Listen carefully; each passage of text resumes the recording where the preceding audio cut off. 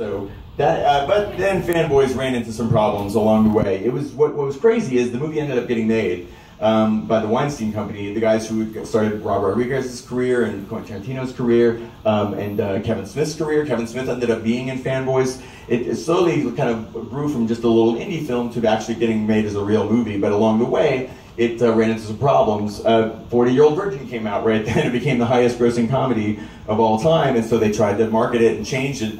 And actually, like once they started to test it, they decided maybe the dying friend thing was kind of a downer, and we can cut that out. And they hired a new director to change the ending and make it so they were just going to break in because they wanted to see it early, which turned them into trespassers and changed the whole plot of the movie. Everything they tell you was going to happen to meet you in Hollywood happened to me. I'm like, oh, really? They're going to ruin this, you know? And that would have happened. You can see they were trying to market, but this is what prevented it from happening.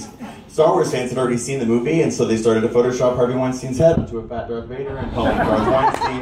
Go ahead. He was slicing the movie, slicing the heart out of the movie because they'd already seen it. You know, we'd gotten a standing ovation at Star Wars conventions in LA and one in London. So, and they saw that he was going to change it to make fun of Star Wars fans. And I was one of those Star Wars fans who was upset they were going to change it, you know, because it was a movie about me and the friends that I had grown up with. So, what's crazy is that story had a happy ending. I heard the Weinstein Company ended up getting like 250,000 emails about a movie that hadn't even come out yet, that had just been seen at conventions. But it was like the first movie about what it meant to be a Star Wars fan, or just to be a fan of something in general, you know. And so we ended up getting the movie back. This is Kyle Newman, who directed Fanboys, even bigger Star Wars fan than me. That guy loved Episode 1, but he was like, you know, it may not be your favorite member of your family, but it's part of your family, dude. So, but that was the whole atmosphere on the set of Fanboys. It was amazing, and I remember bringing all my Star Wars toys to the set of the Fanboys, all nervous. It was filmed in Albuquerque, and I had brought my lunchbox and my land speeder that I had when I was a kid, and I took it to the prop guy, all nervous, and I said, "This is kind of weird, but would you this is my Star Wars stuff from when I was a kid. Would you sneak it into the movie?" And he looked at me for 2 seconds. He's like, "Dude, I've been doing that for weeks. My mom sent all my Star Wars toys here like 2 weeks ago. They're all over this movie."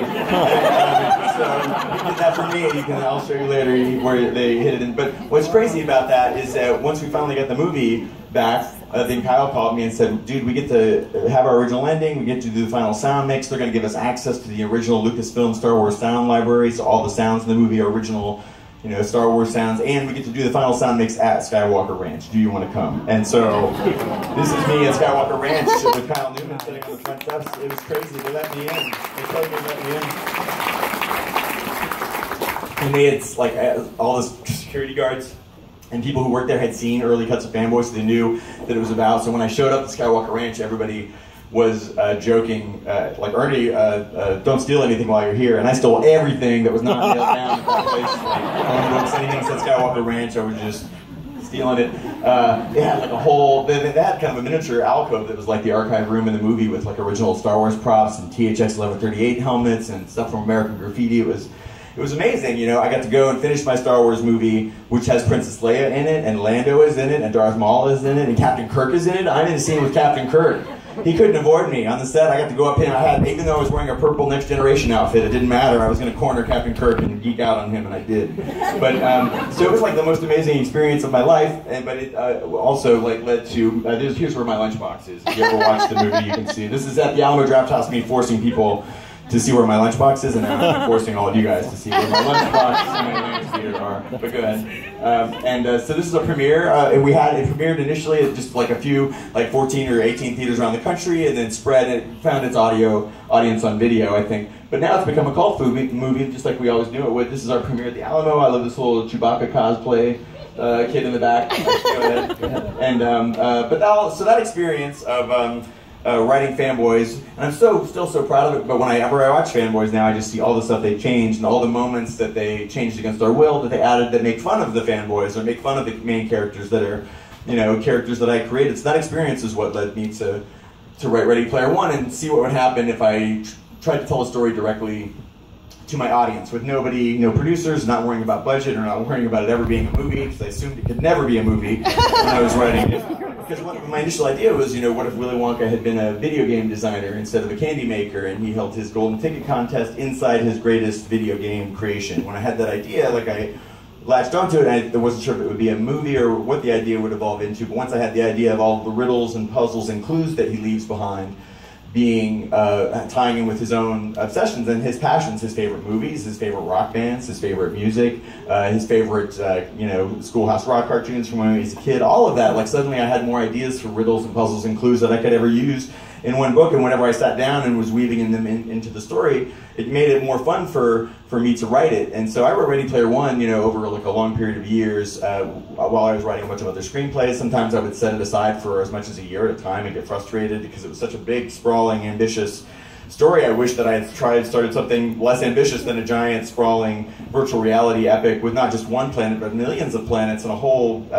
It was really ambitious, and I wasn't, but I never gave up on it, and I was always determined to finish it because I believed in the idea, and I wasn't sure what would happen when I finally published it, but my whole life changed when it was published.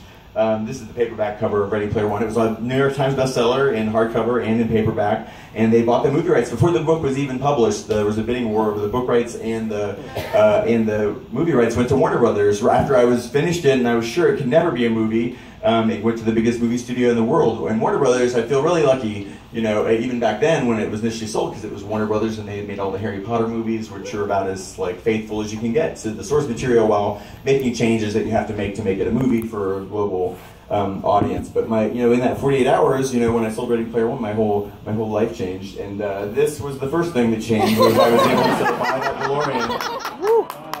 My awesome car. But I'd always wanted to own a DeLorean. I saw one at a science museum in 1983. Before Back to the Future even came out, they had it parked at the COSI, Center of Science and Industry in Columbus, Ohio. And we went there on a field trip from Ashland, and they had it parked in the lobby, and it was 1983. It was the car of the future, and I just fell in love with it. And then a few years later, when I saw Back to the Future, which became one of my favorite movies of all time, then, oh my God, now it's a time machine too? Then I definitely wanted to own one. And I never got over that. I always would, fantasize about owning it. Man, once eBay came around, people were auctioning off DeLoreans on eBay, I would look at them. It always seemed like wanting to own Kit from Knight Rider, or wanting to own Magnum PI's Ferrari, something that would never happen. But until when I sold Ready Player One, I realized I could, and I had to think about my book tour and my author photo, and I realized I could get a DeLorean finally, and I could use it in my author photo, which would be perfect because it's an 80s time machine, which is kind of what my book is, and I could then also take it on my book tour around the country, and then it would be a business expense. And so it's clearly a business expense. It was outside selling books all day and pissing people off.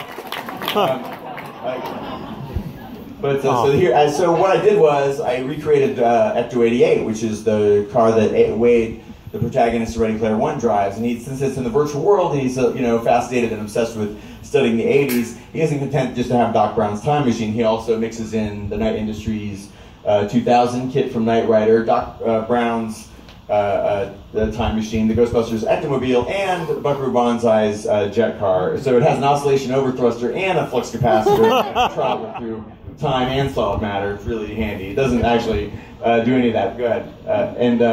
So I ended up having a contest for the Ready Player One. When the paperback came out, I revealed there was an Easter egg hidden in the print editions of the book. And then if you find it, it would lead to the first of 3 increasingly difficult video game challenges online, including a Stax Atari 2600 game that some video game designers helped me make. It's described in the book. We actually brought the game to life. And if you find the Easter egg in the book, you can go to this website, and it was the first of 3 challenges that you had to complete. And the first person to complete all 3 of them during my paperback tour would win. Well, I couldn't figure out anything of a better grand prize than a DeLorean, but I wasn't going to give away my DeLorean, so I bought another DeLorean on eBay, and I gave that away as the grand prize. And that was the car that I drove across the country on my paperback tour. So it was the grand prize DeLorean. It was the car that everybody could had a chance to win. And the grand prize winner was this super fan, a guy named Craig in Kentucky, who set a new world record on the Atari 2600 version of Joust. And he had to send in a video to Twin Galaxies to get it verified, and I got to see the video too, and his kids just want the TV back, and he's like, no, I'm going to win a car. He's been playing Joust. Like, Dad, you're not going to win a car. No, I am, and he did. It was awesome. I got that video on G4 TV. You can still see the video online. He's sadly giving him my second DeLorean. But actually, 2 DeLoreans is too much. You only want one. Even one is kind of selfish. 2 is asking for people to hate you. So then things started to get crazy. Once Ready Player One came out, both in hardcover and paperback, This is a kid who dressed up as my book for Halloween. The first year that it was out. So I was like, this is amazing. Usually you have to wait, you know, for there to be a movie but this is some fan art. This is some, that's actually going to be in the illustrated edition of Ready Player One that they're putting out, as is this. And this is a poster that artist Carlos Lerma in Mexico made. You can go ahead again. And this is my favorite. Spoilers, don't look if you haven't read, close your eyes. But amazing, like the detail is so, that's one of the most amazing parts of Ready Player One going out into the world is like you imagine something as a writer in your head and then seeing artists like, and I can't draw a straight line with a ruler, so seeing like artists bring something to life is amazing. And at this level of detail, this is amazing. It's just taking a hot second. There we go. This is my favorite. This is the Russian edition of Ready Player One. They changed the title without asking me and made it like cyberpunked it out. I love it. It looks like a bad 80s VHS. This is something I never imagined would happen. Go ahead. That Ready Player One would be published in other languages, but it's been published in over 20 other languages now. I've gone to Finland. I've gone crazy. I've gone to Finland and Norway and Italy to tour behind translations of the book, and first I was like, how does this book even make sense to any of you, but they made it clear to me that by the 80s they were playing our video games and watching our television and reading our books, and that like by the 80s American cultural imperialism was so pervasive that they had all the same stuff that we did, and the same stores in their mall and the same fast food restaurants, so all of that stuff was not just America's pop culture in the 80s, it was a global pop culture. And I've also discovered that kids who weren't even alive in the 80s enjoy the book just because it works for them on a whole different level as a straightforward adventure story, and the pop culture references wouldn't even matter if they were real or not. It's more like the mythology in an Indiana Jones movie. You don't know whether all the stuff about ancient Mesopotamia is real, but you know who the good guys and the bad guys are. And also I've discovered that like Ready Player One has been selected at over like a dozen colleges and universities as a common read as homework, where they make the whole incoming freshman class read it. I promise you, I apologize anybody who's ever been assigned it as homework. That was not ever my intention, or I never imagined that would happen. But like UMass Amherst, they remade the whole campus into like a 3 keys and 3 gates contest where you had to learn your way around campus as a new freshman as part of the contest, and they had it was crazy, and they invited me to come. I couldn't fly there with my DeLorean, not yet, so they rented a DeLorean and brought it into the stadium for me to get out of, but I had to hide in it before. It was weird. But this is a tattoo that somebody got. It's amazing. I've seen a couple Ready Player One tattoos now. It's crazy. I'm afraid to even get tattoos, so it's like blows my mind a little bit. Go ahead. This is some Ready Player One cosplay. These guys showed up at Comic-Con 2 years in a row. Usually you have to wait for their movie to be cosplay, so it's pretty. But I saw a couple of anoraks. I was signing silver eggs for guys in anorak robes at Comic-Con. It was pretty cool. More cosplay, go ahead. This guy made a cool hoodie. Like, there isn't any official Ready Player One stuff yet, so people are making their own, which I love. This awesome Artemis cosplay that I saw is probably one of my favorites. Go ahead. And different people are getting personalized license plates from the characters. I've seen a couple of these. Go ahead. This guy, so like, and it keeps escalating. This is my friend Kjell Lindgren, who is an astronaut, who is up on the International Space Station right now. And we met at one of my book signings in Houston, where he lives, where he was training to go up in the ISS. And he's a big fan of my book, and he gave me like a behind-the-scenes tour of NASA. This is me, and they let me in mission controls. We course on Skywalker Ranch. Like, you guys do not want to let me in here. I'm geeking out hard. Go ahead.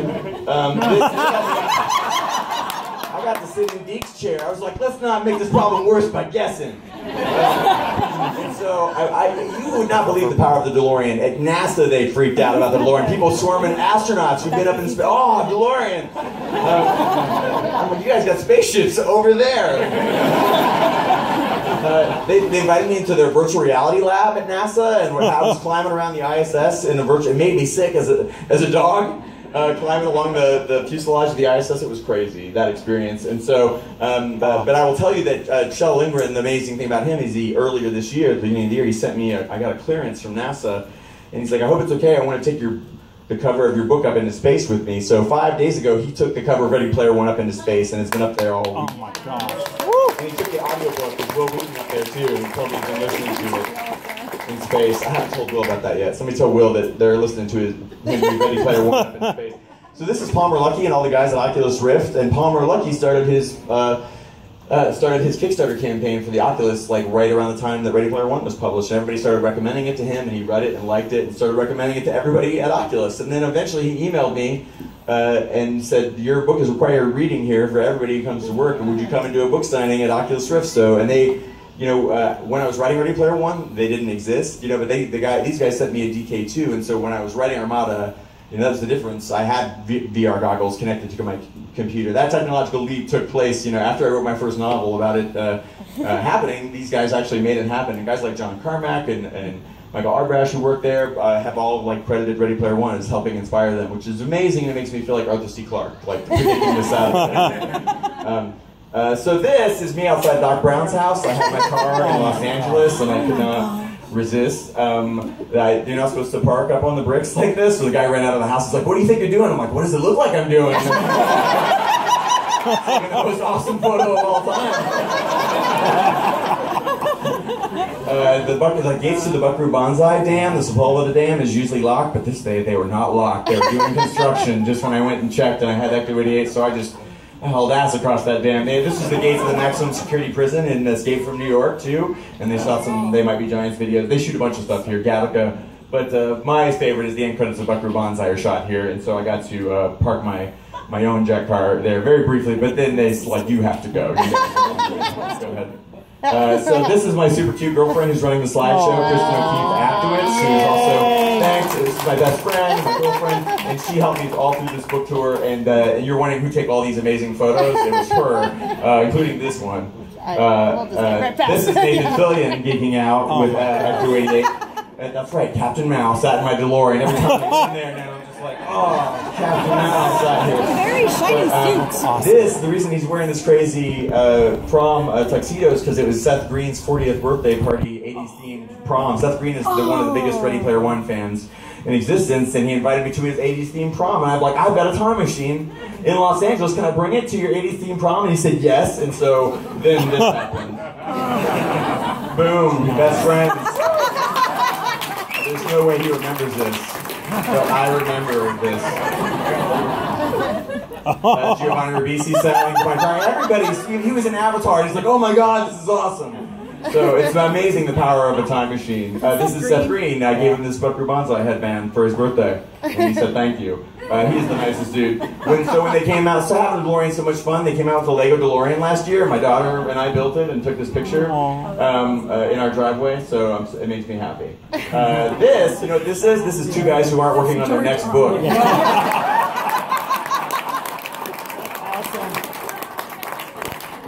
Everybody would post when I put this photo online, they're like, "Yeah, it looks like you guys are having fun. Where's your next book?" It was so funny. I met George at a convention at Texas A&M, and he sat in my DeLorean and was so nice. We made friends, and then a couple months later he called me, and he said, "You still got that time machine?" I'm like, "Yeah, it doesn't work. I don't know what you have in mind." He's like, "No, I own a movie theater." He reopened the movie theater in Santa Fe, New Mexico, where he lives, and they show old movies and new movies. And he said, "We're going to show Back to the Future, and I remember you have a time machine. I wondered if you would let me borrow it." And I said, "Can I tell people that you're borrowing it?" And he said, "Yes." I'm like, "Deal, done." So I let Jar Jar Martin my DeLorean, and then this happened. Right? Oh my God. George R.R. Martin McFly.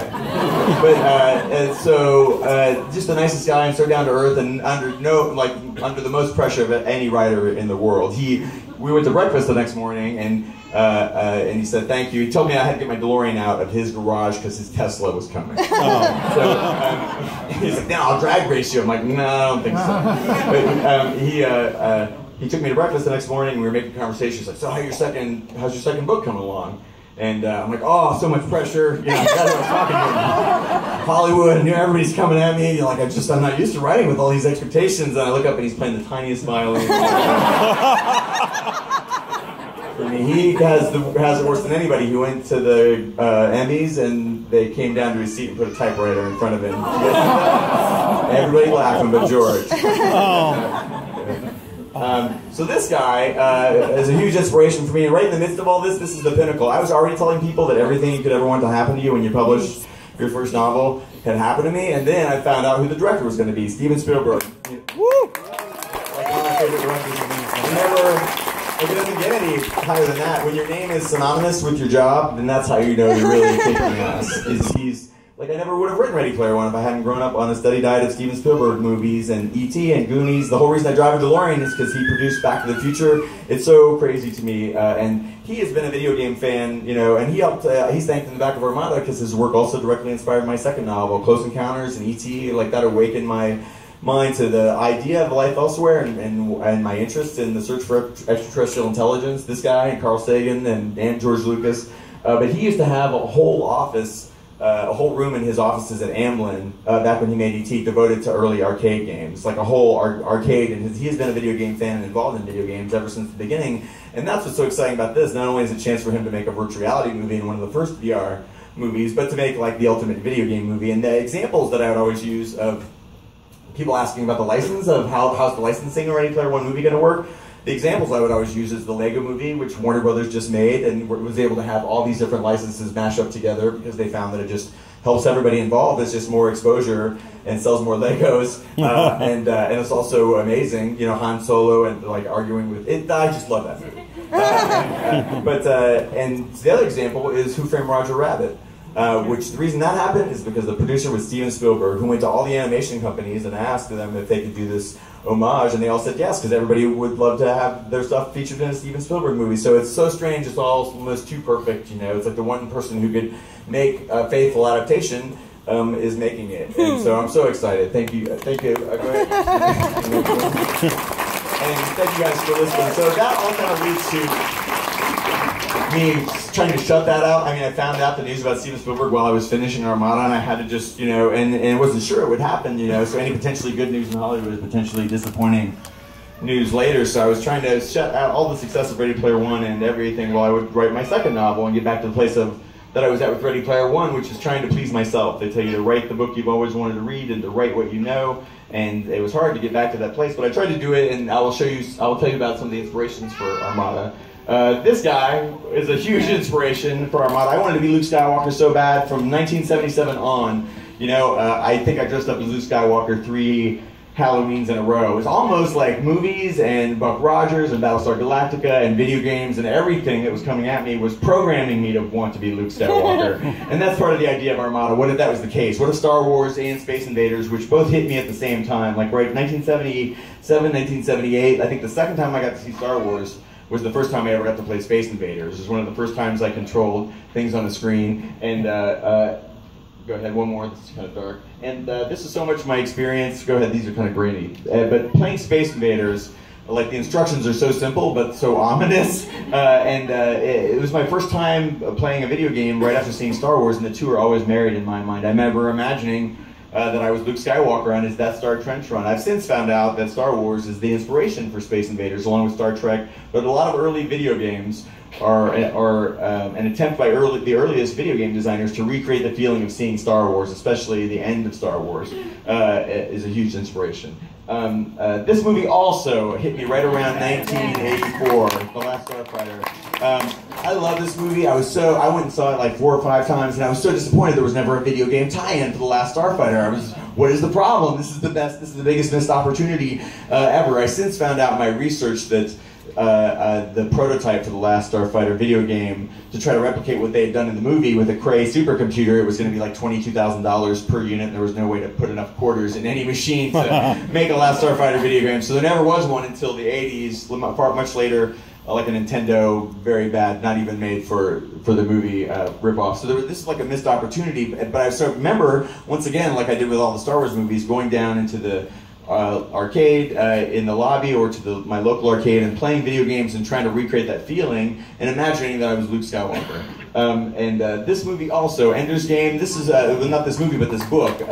Ender's Game, thank you guys, right? This is the first book that I ever read all in one sitting. I just could not put it down. I had to find out what happened to this kid, which is crazy. You read this book and it's like this experience of years of Ender's life, you know, have come at you all at once, and it was such an immersive read. And again, I found out that this was actually originally published in 1977, same year Star Wars hit, same year Space Invaders landed. It was serialized as a short story at Omni Magazine, and in these short stories, as well as in the novel, Ender is part of his training is simulations like video games is part of his training. So it's interesting to me that almost as soon as video games existed, science fiction writers saw the potential of them as training simulations. And the other people that saw their potential was the U.S. military. Before I read Ender's Game and before I saw The Last Starfighter, I heard about this game Atari put out in 1980 called Battlezone.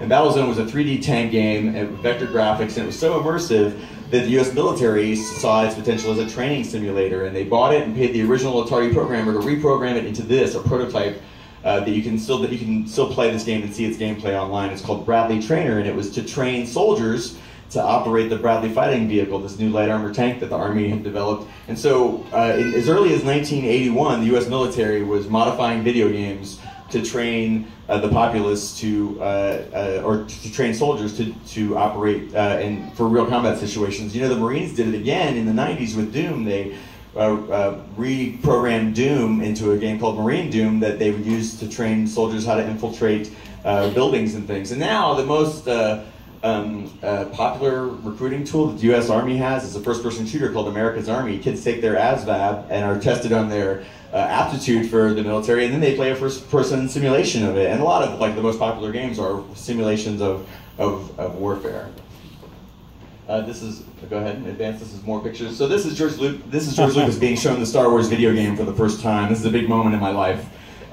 This Star Wars video game was one of the first sit-down video games that made you feel like you were climbing into an X-Wing. And some of them even had a little Walkman headphone jack that you could plug in your headphones and made you feel even more like an X-Wing pilot. Oh my God, hours spent inside this game. I've studied this game from all angles. But it was like, it was like a cockpit. It felt like a simulator. It felt like a starship simulator. And a lot of early games like this one. The vector graphics Star Trek came out at the same time, and you would sit in it. It would make you feel like you were inside a simulator. It was like and this one as well, Tail Gunner 2, I believe. And then the next one. There's a lot of them. But I found out in my research that this is the early days, even before video games, back in coin-op days, mechanical video games, where they were trying to make flight simulators out of those. And there were flight simulators made out of wood, as far back as the 20s. So flight simulation and creating a simulation of military training goes back to H.G. Wells used to play war games that simulated warfare. So my brother, the Marine, who's a major in the Marine Corps, ended up becoming an explosive ordnance disposal technician, and they used these kind of drones to operate to disarm IEDs and do things from a distance. And a lot of the controls that they use on these kind of drones, as well as aerial drones, look like video game controllers, and they do that on purpose because it lowers the learning curve for the soldiers who've grown up playing video games. And we've all grown up playing video games. I feel like playing video games is like a natural extension of that from Space Invaders on. You sit and play a video game, you get really good at it, you develop all these skills and memorization and techniques, and you become second nature to you. And it's a natural thing to want those skills to have value or want them to have some real world application. And it always makes me think of that idea of that scene in Karate Kid, the wax on, wax off scene. He's been scrubbing a deck and sanding the floor forever. He doesn't realize he's been learning karate. That's my initial idea of the idea of playing video games to train you to operate drones. Because now which you can get very cheap drones. I have one, I think, in my pocket. They cost, it's crazy. Little drones now you can get for $20, and they fit in your pocket. I'm probably going to hit somebody in the eye, watch out. But they don't cost anything. Right? Here,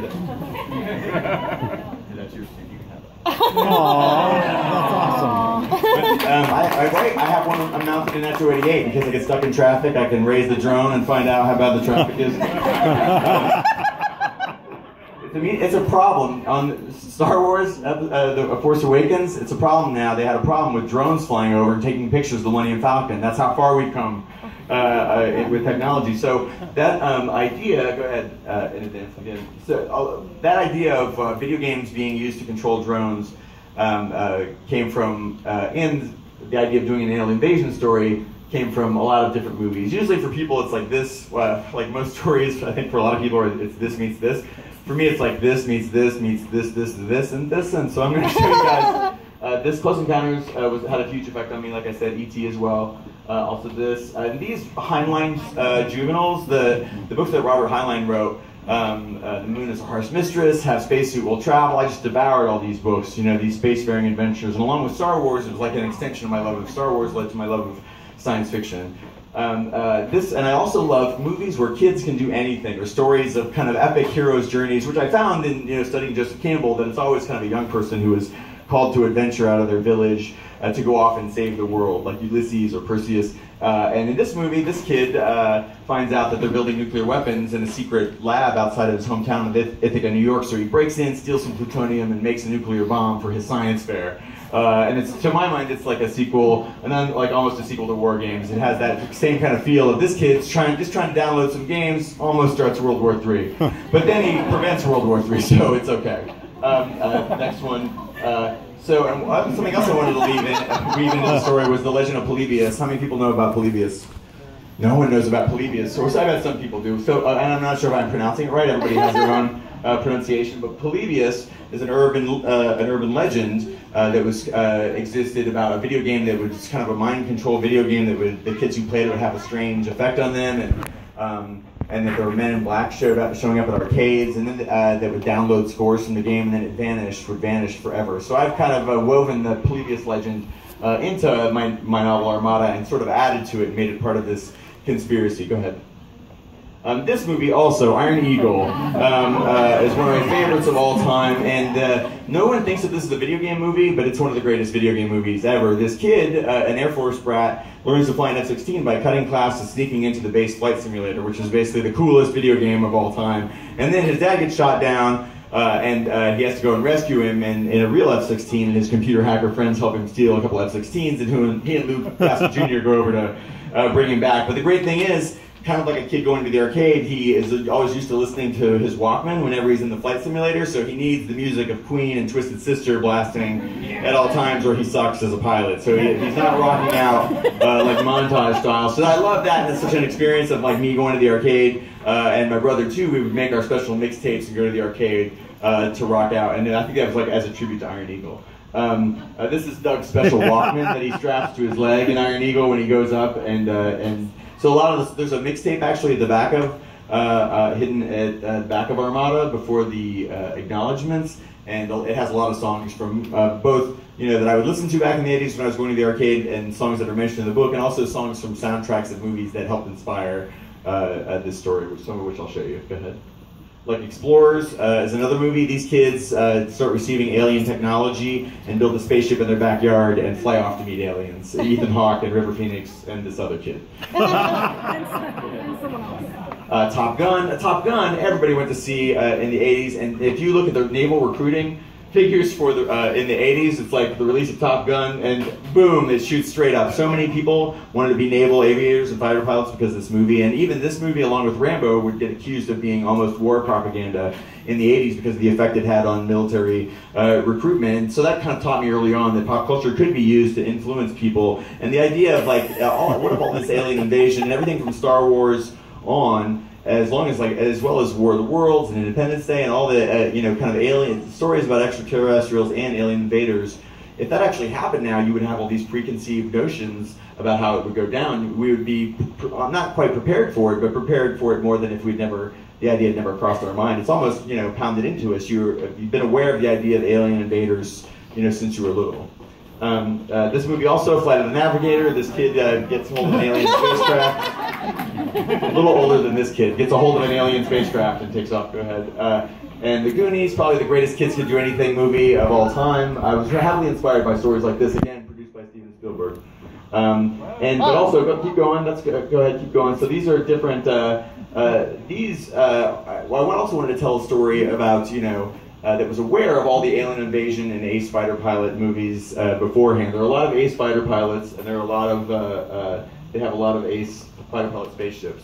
And so I wanted to pay tribute to all of that, but also put my own spin on it. And the idea behind Armada that I think makes it unique, that's kind of different, is the idea of drones married with something that's actually like the rise of drones in our military. I saw they were going to make a sequel to Top Gun finally with Maverick, but Maverick is going to be a drone pilot in it because that's where our military is going. So, and seeing my brother use drones, like that idea married with the idea of quantum data teleportation, the idea of using Einstein's, this also, use that, so let me mention, this is not me, but this is a kid who's sending in to get an Activision patch. Back in the 80s, you used to be able to send in a picture, a Polaroid of yourself with your high score, and Activision would mail you back like a reward patch for that game. And in Armada, that's part of the grand conspiracy to get the photos and home addresses of all the best gamers in America. So if you ever got an Activision patch, you would be a part of the conspiracy. So that idea of making all of pop culture and the video game industry be created to help prepare our hearts and minds for an alien invasion, that was like an idea that had been brewing. But once I married that idea with the idea of controlling drones with quantum data teleportation, which is lossless data teleportation, meaning if we sent that probe to Pluto using this, we wouldn't have had to wait like an hour for radio signals to get there and back. We could control it, and it would be like a telepresence robot. And once I had that idea, it made me see Star Wars differently. Now when I watch Star Wars, I wonder, why can they have real-time holographic phone calls between planets with no lag at all, but they can't make a remote control X-Wing or TIE Fighter? They definitely could. You know, there's no reason to now to send Porkins down to die on the Death Star. He could be back on the 4th moon of Yavin using a PlayStation controller to fly that X-Wing and take, you know, send ship after ship. So that idea of the video gamers of Earth, so that makes me think about alien invaders like War of the Worlds and Independence Day. Why would they send people down in organic beings down in ships to die when they could send drones remotely? So the idea of alien invaders using drones and the people of Earth using drones to defend them, as soon as I had the idea of all the gamers of Earth using all their gaming skills that they've acquired over the past 4 decades, and all of their Xboxes and tablets and phones and PlayStations and Nintendos to control these drones that had been hidden around the world to fight off the alien invasion, I realized it would be sort of an alien invasion video game where the outcome is decided by the gaming skills of 2 civilizations. And as soon as I had that idea, I got really excited because it was not something I'd ever seen in Star Wars or Ender's Game or The Last Starfighter. I wanted to pay tribute to all those, but also use the idea of like just the idea of kids using drones hidden around their neighborhood to and the Nintendo's consoles to control those drones and defend their own neighborhood. As soon as I got that idea, I got really excited, and I was able to kind of shut out all the success of and everything that was going on and focus on this story, which now is done, and you guys all have it in front of you. Go ahead. And thank you so much for listening to me ramble, for letting me out. Talk to us all around. You guys know everything about me now. I will take a few questions, burning questions people have, and then I will go start signing books. Who's you, sir? I saw in an interview that Ready Player One was supposed to be a lot bigger. I'm kind of curious what Easter eggs got scrapped. No, I didn't scrap anything. That book is the perfect length. I wouldn't change anything. Well, you know, actually, at one point I did have an idea of there being 7 keys and 7 gates, but it was a little too complicated, so I took some of those ideas and set them aside, and I might use them in Ready Player 2 or Ready Player 3 when I get around to writing those. People always ask if there will be sequels, and initially I just wanted it to be a standalone story, but through the course of writing the screenplay for Warner Brothers and touring behind the book and having people ask me about sequels, I've since mapped out what would be parts 2 and part 3, and I registered ReadyPlayer2.com and ReadyPlayer3.com so they wouldn't turn into porn websites.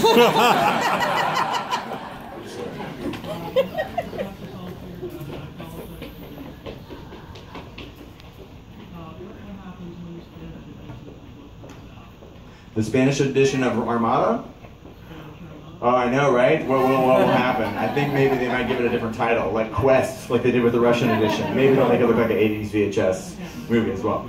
You young lady. Where did you get your inspired for some of the characters in Ready Player One? The inspiration, she's asking where I got the inspiration for my characters from Ready Player One. They were, they say when you write a novel, you kind of reveal everything about yourself, and so there's a lot of me in the characters, but also people that I grew up with, and I spent a lot of time going to gaming conventions and comic book conventions and Gen Con and things like that. So I love to hang around people who are geeky people, who are enthusiasts, I call them. People who love something so desperately that they just can't hide it, and they want to tell you about it, and they want to make a website about it, and they want to cosplay, and they want to share their love. You know, people who are just enthusiasts for things. So I end up writing about people who are that way. End up, their personalities stick with me, and I end up weaving them into the story. So no one person is really based on anyone other than, I would say, James Halliday, the eccentric billionaire. He's a little bit Willy Wonka, but he's also a little bit Howard Hughes. and also a little bit of Richard Garriott, a local Austin game designer, who, I don't know if you guys know this, but he helped to create all the Ultimate games, pretty much the first guy to put Dungeons & Dragons in a computer with the Calibeth and then Ultima, and created the MMO here in Austin. And he also wanted to be an astronaut when he was a kid and couldn't pass the physical, so he made millions becoming a video game designer and then bought a ticket into space and went up into the International Space Station with his video game money, right? He also had a mansion outside of Austin called Britannia Manor. You can see tours of it online. He used to open it up as a haunted house at Halloween, and would have people, all of Austin would come out and go through his house, and he would hire actors and fire eaters and people to make it like a live-action Dungeons & Dragons adventure. So he was a huge inspiration for the character. Like, it showed me like what a creative geek could do, you know, and he brought and brings so much joy to people in the process. So thank you so much for that question. I'll take one more question because I feel like a lot of people want to get their books signed and go home. And while I remember, if anybody has kids and has brought kids with them, then they get to go to the front of the line. That's cool with everybody. I have a kid, so that's a good thing. One more question from someone young, a young person, young people. A question, you sir. Do you think Spielberg will pull a Hobbit and make Ready Player One the Copper Key, J Key, Crystal Key? No, I don't think he will pull a Hobbit. But I love that term, though. I'm going to start doing that. You guys are going to pull a Hobbit on me, all right? I'm going to leave that alone. You know, I feel so lucky. Like I said, I never could have written either of my books if I hadn't grown up seeing his movies. I feel like he's one of the best storytellers of all time, and arguably the most successful filmmaker in the history of cinema. Thanked more than God at the Oscars, I'm told. So he's had such a profound effect on cinema as we know it, and this is like a tipping point where virtual reality is going to become a huge part of the way we watch movies, the way we record our wedding or our graduation or rock concerts. It's a whole different experience when you're not composing for a two-dimensional window anymore. It opens up a whole different kind of entertainment for video games and for movies and television. It's a really exciting time, and that's all about to happen much faster than I think I imagined it in Ready Player One. And I think I'm so excited that he's a part of that. I tell people that it's like Vanilla Sky or an occurrence at Owl Creek Bridge, and then I must have died a few years ago, and I'm just making this all up in my head because it's just too perfect. But so I think it's going to be amazing. It's like a dream come true. I hope you guys think so too. It's amazing. Thank you guys so much for listening. I will see all of you upstairs.